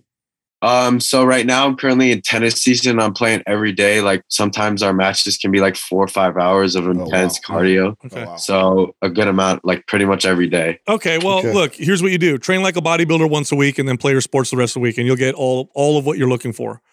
Okay. Yeah. Cause with that much activity, if you do more than 1 day a week of strength training, you're going to compromise. It'll be too much. Yeah. And because you're 18, you've trained at a high level for a long time. You can tolerate a lot. But like I've said many times on the podcast, what's optimal and what you can tolerate are two different things. So you can get away with training in the gym a lot, but you're not going to build as much muscle as if you do it optimally. So I would go 1 day a week, full body workout, build strength, focus on the core lifts, you know, your bench presses, your rows, your overhead presses, your barbell squats, deadlifts, that kind of stuff. And then the rest of the week, play your sports. And then as you build mass, and then make sure, here's the part, make sure you eat enough calories, Martin. This is the biggest challenge. Yep, stay fed. Yeah, when I work with people your age, your activity level, it's like getting them to eat enough is a challenge because they skip meals. And then when they do eat, they think, oh, I'm going to eat this huge, crazy fast food meal to make up for it, and then they feel bloated and they can't eat anymore. So try to eat frequently. I would say every 2 or 3 hours. Eat a nice protein, carbohydrate, healthy fat meal. Make sure your calories are up there. 1 day a week, full body workout, and focus on the core body, the core strength lifts, and then go play. 5, 6, 7 days a week, and whatever mass you put on, you'll learn how to coordinate with your athleticism because of the amount of sports that you're playing. Less is more, and stay fed for sure. I mean, I don't know how long you've been listening to the podcast or not, but I've shared this. I remember going through this myself, and I was playing basketball like 5 days a week. Plus, I was training 5 to 7 days a week, and I couldn't gain. I was strong. I looked all right, but I wanted to look more like a bodybuilder. But I didn't want to give up my basketball. And I was training too hard in the gym, and I wasn't fed enough. Reducing the amount of lifting, increasing the calories, and all of a sudden, boom! I jumped like 15 and here's the key to that, Adam. You got away with it. It wasn't like wasn't like you're, oh my God, I can't sleep and I feel terrible. You get away with it. You're real resilient at that age. Yes. I mean, and that's the thing too. And this is what I dealt with a lot of athletes. When I was training them for football, even and just trying to gain overall size, because they still wanted to be just as active and keep up like that kind of intensity, and also like train like a bodybuilder simultaneously. And when they're just like spinning their tires in the mud at that point, like we weren't making a whole lot of progress in terms of overall size and muscle strength. And so, yeah, so I fully agree. It's you know, if that's what your parameters are right now and your focus and like sports are still going to be a high priority, like this is how we're going to wedge it in there in order to gain that kind of benefit at some point. I think it would be advantageous for you to take a season off and really focus on, you know, building, developing your overall body and physique if that's like more of a goal. So just consider that. I'll give you 2 pieces of advice, Martin, that I think will contribute more to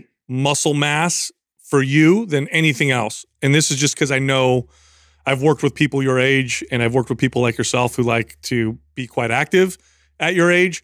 And I know what the challenges that I always run into with, you know, guys in their late teens, early 20s. So here's the 2 pieces of advice. And I swear to God, if you take what I say and you follow it religiously, you will see muscle pile on your body. Okay. 2 things. 1, eat enough calories, hit your protein targets and feed yourself consistently, not like 4 days a week and then 3 days a week, you know, whatever. No, every single day, make sure you eat enough. Here's the second one. Get 8 hours of sleep every night. Go to bed at the same time every night. Wake up at the same time every morning. Don't do the whole, I go to bed at 3 a.m. on Friday. I'm going to try and sleep in and give myself jet lag type of deal. I'm telling you right now, I know this, maybe this is going in one ear out the other, but I'm telling you right now, if you get 8 hours of sleep every single night and feed yourself, you're going to grow like a weed. You're going to grow so fast that people are going to think you're taking anabolic steroids. If you don't do what I'm saying, I don't care what your workout looks like. I don't care anything else. You're not going to see any progress. So do those 2 things and lift once a week. Watch what happens. Okay. Thank you so much. I would add to that, like you were saying about the sleep. Sometimes I do go to bed very early, like for the earliest my age. Sometimes I even go to bed like 10 p.m. I'm out at bed. Sometimes though, I do come in late from school. And so a lot of people have been telling me your stomach can't digest when you go to sleep. But the thing is, I don't get enough calories during the day, and dinner I eat the most. So that has been a struggle with me, just trying to eat as much calories and eating it at nighttime. Yeah, so that's not a huge issue unless you start to notice digestive issues. It becomes more of a challenge when you get older. But I will say this, the problem is you're getting behind the 8 ball. In other words, the day gets away from you and they're like, oh my God, I need to hit 2,000 more calories. Try and make up for it. Martin, who makes your food? Do you make your food? Yeah, I meal prep everything. Okay, so I mean, the key here too, this was another big hack for me at this age, was making sure I get some good calories in before noon. That's it. Because I was notorious for the energy drink and the bagel. You know, and then I had like the big sandwich lunch. And then at dinner, I'm like trying to catch up 2,000 calories plus. And that's just a lot of food to try to get in at the end of the night.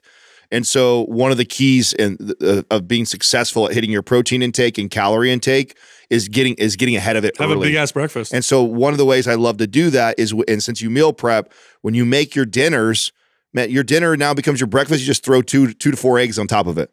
Like I feel like any meat and rice or any meat and sweet potato with eggs on top of it just tastes bomb. That's literally like becomes my staple breakfast, is whatever I had for dinner and I throw maybe a little bit of cheese and eggs on top of it. Now it's my breakfast. Yeah. And make that your breakfast. So you're kicking that day off with 1,000-calorie meal with 60 grams of protein. Now you're staying ahead of the calories and the protein. It gets a lot easier later in the day. Yeah. Eat breakfast like a king, and what is it? Dinner like a pauper, not the other way around.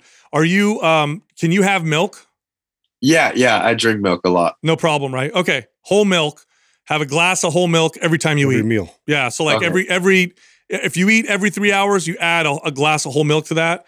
You just increased your calories by like 600 calories. And bumped your protein. 10 to 15 grams every meal. Yeah. Easy. Okay. Sounds good. And a lot of people have been telling me calories are calories. Just eat whatever you want. Eat a bunch of junk food. No. Yeah, sound like I strongly disagree, because I try to add ice cream to my shakes and it hurt my stomach. So just completely avoid that stuff. Whole natural foods. Okay. Whole easily digestible foods. Yep. Yeah. Especially when you're eating a lot of calories. If you're eating a lot of calories, one of the easiest ways to screw up the whole process is to eat stuff that messes up your stomach. Now you're screwed. And you're young, and I get you're going to have some of those things every once in a while, but make a goal like this. This is what I love. Don't be afraid of them, but don't aim for them. So what I used to tell my young guys is this: listen, hit your targets first, and then if you still want to enjoy yourself a bowl of ice cream or you want to enjoy something, then you can have that. But make it a goal to hit your targets through whole natural foods that you prep for yourself. And then if you want something on top of that later on, or you throw have some magic spoon in there. Yeah. There you go. Hey, Martin, real quick too, milk. There's a type of milk called A2. A2. You can find it at the grocery store. It's only like maybe $1 more for a gallon, but or a quart or whatever. It is a type of protein that is easier to digest than other types. So if you're going to be drinking that much milk, I would go with the easier to digest version. It's called A2, whole milk, a glass with every meal, and then for his 1 day of lifting, you want him to do a foundational day from performance or anabolic? Oh, anabolic. He's playing so much sports. Yeah. Do you have MAPS anabolic, Martin? I do not know. All right, we'll send that to you. Okay, thank you guys so much. You got it, man. Thanks for calling in. Have a good one. Thank you guys so much. I really appreciate it. You got it.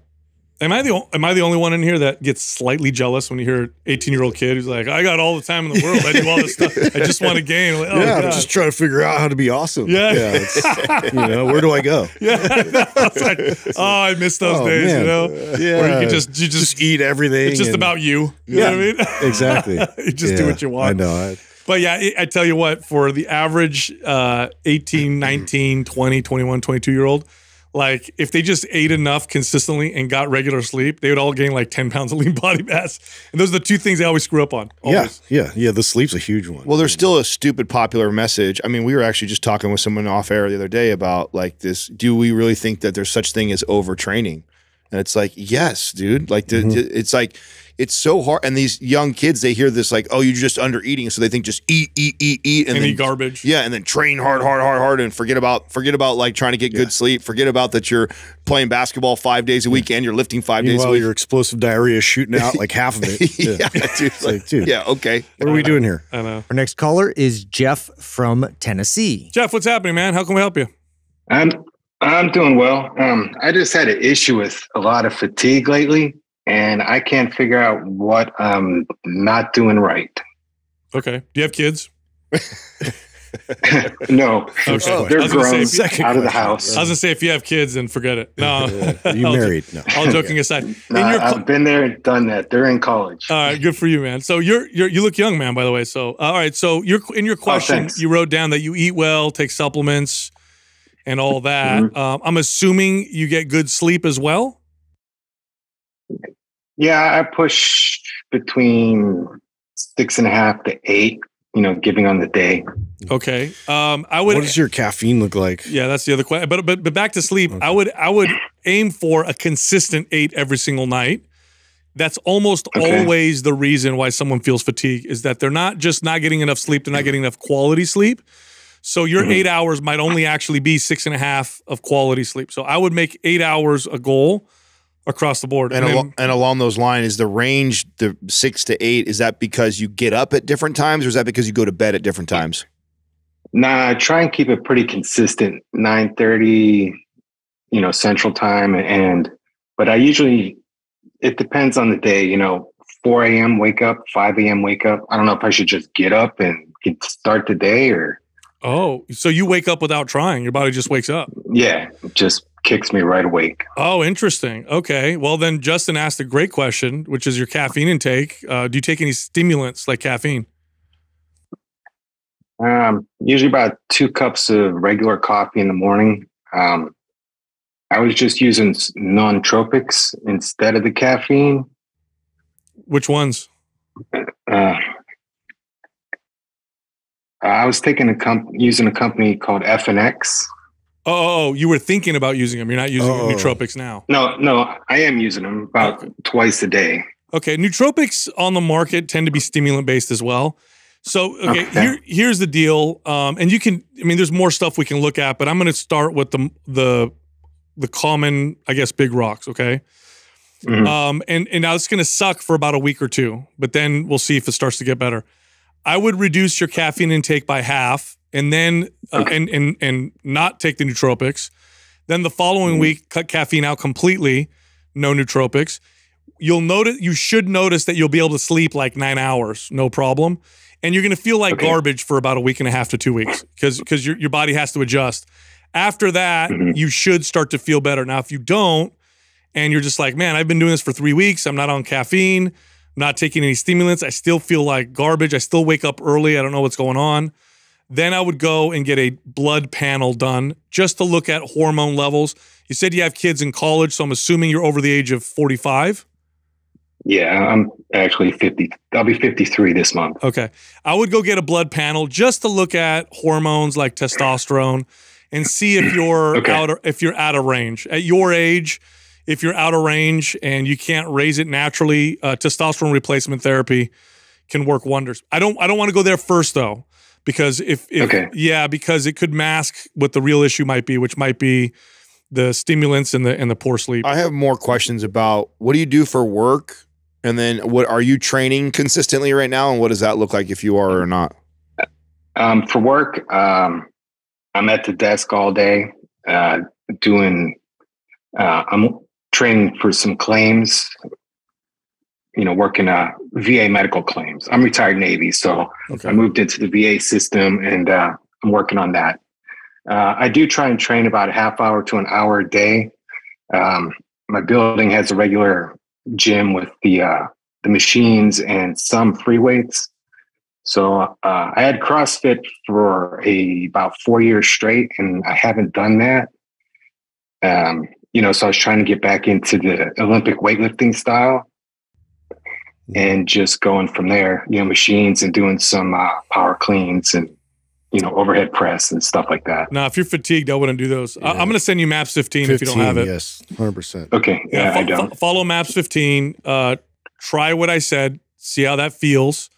See if that gives you, you'll take about 3-4 weeks to see if you start to feel better. If you don't, like I said, I would get hormone panels done to see if it has anything to do with your testosterone. But my guess is it has more to do with just poor quality sleep. Yeah. And do you get sunlight in the morning? Yeah, vitamin D.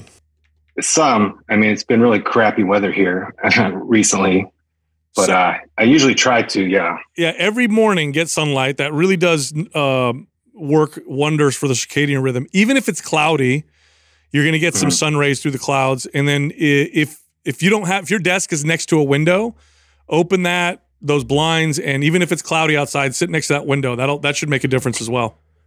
Jeff, have you ever used like a pedometer to check what your steps are on a daily basis? I do. I run my Garmin. Okay. I'm hitting about between 2 and 4 miles a day. Okay. How many steps is that? He's probably 8 for to 10,000. me. Okay. Me, it's like 4,500 for 2 miles. Okay. Yeah, I mean, I think MAPS 15 would be the workout. I would cut the caffeine, focus on the sleep. That usually, I'd say probably 70% of the time to 80% of the time fixes the problem. Yeah. It's just it's like a 2-week period of where it's going to be kind of crappy. Focus a little more on being hydrated too. As you're cutting the caffeine levels down, like I know that for me, that was a big factor with not being hydrated enough throughout the day. Really brought my energy levels down on top of not getting to sleep. And so I had to cut like anything caffeine wise for me after 12 was just problematic when it would impede on my sleep. My favorite supplement to use when doing this is Organifi's red juice. When I cut back on caffeine, I replace the caffeine drinks with Organifi red juice. And definitely takes off the edge. It takes the edge off real nice. So okay, I'll definitely look into that and pick that up. Yep, you got it, man. And we'll send you MAPS 15. Do that workout. I think that'll be all right. That's awesome. Thank you, guys. You got it, bro. Be a good momentum builder. For you. Keep us posted, Jeff. I will. I do have a medical appointment on the 13th. So once I get that panel back and take a look, I'll email you back and let you know how it's going. Oh, you got it, man. Great. Thank you, Jeff. Thanks, Jeff. All right. Thanks a lot. You got it. This just highlights that like probably 80% of the time, the answer to your mysterious question where you're like, what's going on? It's the basics. Yeah. I know. Now, here's what I hate about razor. It. Yes. And what I hate about it is when I tell people, I know, because this was me. If I heard that, I'd be like, "Oh, come on, really? Like, it's not. It's got to be some magic food or something. Yeah, like it's got to be something else that's going on, type of deal." And it's like, man, no. Most of the time, it's like the basic, simple stuff, and it makes a huge difference, And for me, when I surpass about 300 milligrams of caffeine a day, I crash hard in the afternoon, and then my sleep isn't as good, and then I end up in this kind of like cycle of needing more, thinking I need more caffeine, and feeling worse, and then I got to go through that 2-week, kind of withdrawal period where I start to cut it down. Yep. I wonder too how much this plays a factor. I noticed this personally myself ever since this business. This is the most sedentary I've ever been in my life, and this is the most I've ever had to like actively go and pursue like just movement and activity. And there's definitely a direct correlation for me of when I can get in this mode of like just driving to work, coming inside this dungeon, talking on the podcast for hours, doing work on the phone or on the computer, then go home, and or maybe just having 1 hour of training, that's still not enough activity for my body to like feel tired and like want to go to sleep and then feel well rested, then feel energized the next day. Yeah. Like, and I'm reminded of that because I'm back on my kick right now, right? So I'm on like week 3 going on 4 here of being really consistent with the diet and training. And one of the things I'm noticing right away is just how well rested I am. My energy levels are getting better and stuff like that. And I think just a lot of that is just my activity has kicked up and my body needs that. Yeah. And I feel so much like I feel more lethargic and drained doing less stuff, you know? Yeah. For me, it's like being outside. Like you mentioned the dungeon thing. Like I didn't realize how much that impacts my overall energy and just, you know, vibrancy. It's just like one of those things you feel that the difference when you start pursuing it more. Yeah, that's why I want to put a sunroof in the studio, I swear. Yeah. Our next caller is Marissa from Canada. Hi, Marissa. How can we help you? Hello. I just want to say thank you to you guys, especially because I started to listen to you guys through my partner. You guys were just in the background, and she always had you guys on in the mornings. So among all the information you've given to us, you've also given her a lot of laughs, which has really helped our relationship. So thank you. Awesome. Thank you. Right. My questions, I've got 2. They go around mental health as well as eating disorders. First one is, how would you suggest you train specifically for someone who's working through mental health stuff? So dealing with anxiety, depression, we know exercise is great, but like how much aerobic, how much anaerobic, sets, reps, amounts, like what would you suggest? Okay, good question. There's 2 main things or factors you want to consider when you're trying to exercise to maximize or improve mental health. One is what's good for the body, what's appropriate for the body in terms of overall health. Okay, so not maximum performance, not necessarily like trying to hit like, you know, get on stage to be a bodybuilder, whatever, but whatever's appropriate for optimal physical health and longevity. And number 2, what you enjoy. Those are the 2 things to consider. And they're both very important. So what's optimal for health? And then what do I like? And see if you can find a crossover between the 2. And that's what's going to give you the best improvement in mental health. And the reason why there's not a set reps or exercise answer coming from him is because it's going to be extremely individualized. It'll be very different from person to person. Yeah. Some people are going to thrive with a heavier load of training and volume and intensity. Other people, you're going to have to dramatically reduce the intensity and volume. It really is going to be a case by case, and it really is all about, you know, putting forth a plan and then feeling them out on how they feel, how are they liking it, how are they sleeping, how is their energy throughout the day, and getting that feedback to then adjust the programming based on that. Now that I said those 2 things, Marissa, I'm going to get a little bit more granular, but I wanted to make sure I said those 2 things because if I say this next thing first, people tend to ignore those first 2 things, but those are the most important. Okay, so here's the next thing. There is a short-term positive effect from exercise. There's also a long-term one, which is the more important one, right? Over time, exercise makes us feel better and better and better. But there's also this short-term effect, right? Where you do some movement, you exercise, you get these positive, feel-good catecholamines, endorphins, hormones get positively affected. So when you consider that, you're better off doing frequent small workouts than you are with longer infrequent workouts, to the point where when I would work with people with their therapists, so sometimes I would get clients towards the end of my career, I got really good, and I'd work with clients who then would also allow me to work with their therapists. We would break up their workouts, so they would do like 10, 15 minutes, 2 or 3 times a day. So instead of doing like an hour, 4 days a week, or 45 minutes every day, they would do like short, frequent workouts because they would get those boosts in feel-good chemicals. Movement is medicine. Throughout the entire day. So like, 10, 15 minutes in the morning of something, 10, 15 minutes in the afternoon, then 10 to 15 minutes before bed. Now, what that looks like, again, you got to consider those first 2 things. But again, to get more granular, the workouts at the end of the day probably want to be more relaxing than the workouts at the beginning of the day. So the beginning of the day can be more high intensity type stuff. At the end of the day, it's more like yoga, static stretching, that kind of stuff. Because then what you don't want to do is impede on sleep quality, right? Bring yourself down. Super cool. Cool. Thank you.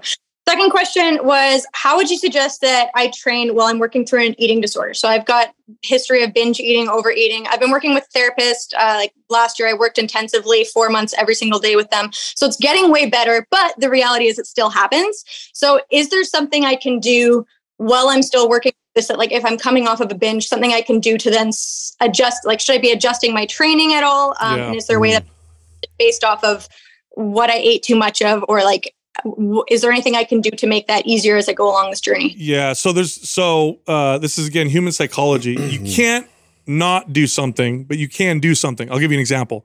Don't think of an elephant. Well, now you're thinking of an elephant, right? So what you don't want to do is work out and be like, I'm going to do this to stop obsessing about food, because you'll just obsess about food. So the best strategy is to take your focus and put it on something else. And in my experience, performance and strength are the best thing to focus on, because it's hard to abuse yourself with food and also get stronger, also improve performance. So try to take your focus and say, okay, with my workouts, my goal is to get stronger. Like I'm not gonna think about anything else. If I'm getting stronger, I'm doing great.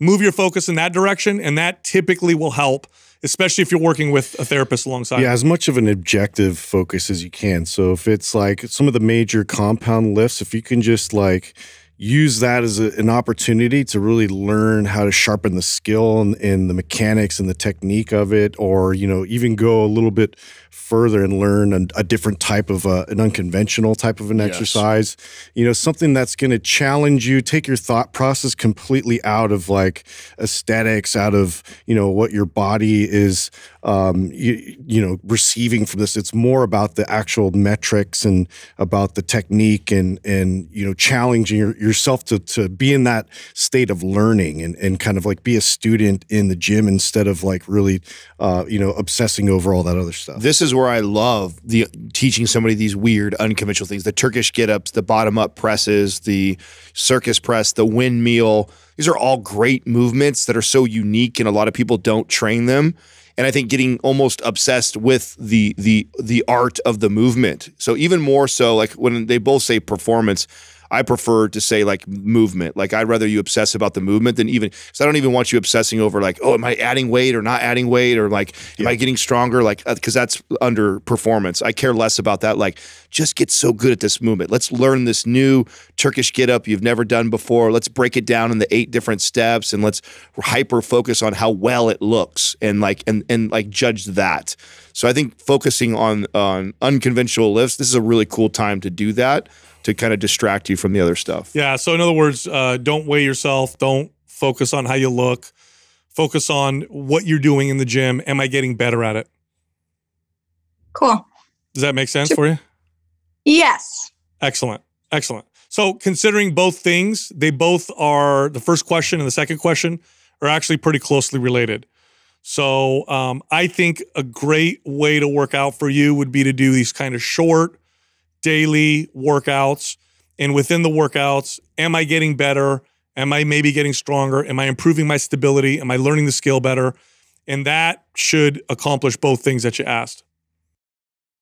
Cool. Can I ask one more question on top of that? Sure. So if I think I'm at the point where I'm like verge of overtraining, because I try to work out, my goal for myself is do 30 minutes of movement a day. And I'll focus on more. Always been more of a functional trainer kind of person. Some days it's playing soccer, some days it's a hike, but like, it's just like my focus is 30 minutes of movement. But I feel like I might be hitting the point, because I'll use movement to manage my anxiety. So that way I'm settled enough so I can function. But I feel like I'm then potentially on the verge of overtraining, because like my body will just then crash. So is there, like, do you think that those 15 minutes will help? Like, should I just be bringing down weights then if I'm really tired? Should I be focusing more on? You got to adjust the types of training that you're doing then. Sounds like you're doing a lot of intensity type stuff. So yoga, mobility, stretching, slow walks, like that's all activity. That's all under the umbrella of what we're talking about. You have to train yourself appropriately. If your go-to for anxiety is to exhaust yourself through intense exercise, you will hit a wall. So you have to modify and manipulate the intensity and the type of exercise so that it always remains appropriate. Super cool. Yeah, I think if you obsess about the movement of the Turkish get up or the windmill and you're not worried about the like just pushing yourself. Yeah, getting stronger, lifting way more weight, and you're just focused on the beauty of the movement, you're probably not going to overtrain. It's if you approach that with this intensity of, oh, I can do more. Oh, I can go harder. Oh, I can do more. And oh, I can go longer. Like if you have that attitude going into it, like that's where you get in trouble with the over application of intensity. You sound like somebody like structure, so I'll give you a little loose structure, okay? Every other day you do kind of a workout, and every other day you do something that's recuperative, like yoga or mobility, sauna, or something along those lines, right? So every other day, recuperative, every other day, a little bit more intensity. That type of structure should help you. Okay, super cool. You got it. Thank you. Yeah, no problem. And thanks to your partner, huh? Tell her thank you for introducing you. Yeah. You got it. Thanks for calling in. Bye. I like that more and more people are identifying the mental health benefits of exercise. Yeah. Because I think that's one of the most understated things. Yeah. But the reality is it's one of the most profound. So needed right now. It's the most profound effects you get from proper exercise are the mental health benefits. And people don't learn this until they do it for a long time, or at least realize it. If you ask people who've been working out for 10 years consistently, they'll always say that's the number one reason why they keep doing it. It's the mental benefits. Yeah, and it's funny. And Adam kind of nailed it in terms of like really focusing on the movement, the sharpness, the fluidity of it. Like I like to do that every now and then just to kind of get outside of my own head and really just like take that mental break from just being so hard on myself and just like really like getting in the flow of how to like focus on exercising and doing something different completely out of the normal. I love that. I mean, selfishly, it was something that I obsessed about as a trainer for a very long time, for myself. And so it was something that I teach clients, especially in this situation. I think that's the key when you're pursuing it for mental health is understanding that again, like we've always talked about, more isn't always better, right? So like, if training is good for mental health, then I should do it every day, or I should do an hour. You're abusing it like a drug. Right. And so then it actually has the adverse effect that you're trying to get from it. So I think that understanding that it's not always about the intensity and how much you do and progressing necessarily in the weight and getting stronger all the time. In this case, it's like really working with your body and using it as more of a recuperative. So I love the prescription you gave her. Totally. Look, if you like Mind Pump, head over to mindpumpfree.com and check out all of our free guides. They can help you with so many of your health and fitness goals. You can also find all of us on Instagram. So Justin is on Instagram at mindpumpjustin. You can find me on Instagram at mindpumpdestefano. And you can find Adam on Instagram at mindpumpadam. Today, we're going to teach you everything you need to know to build a strong, well-developed chest. When I think of weak points and areas that I struggled with developing for a really long time, chest was up there with the it was for me. It was for me for sure. I got more caught up in the weight I could lift versus how I was developing my body. I think it's one of the most challenging muscles to develop for most people because the form and technique.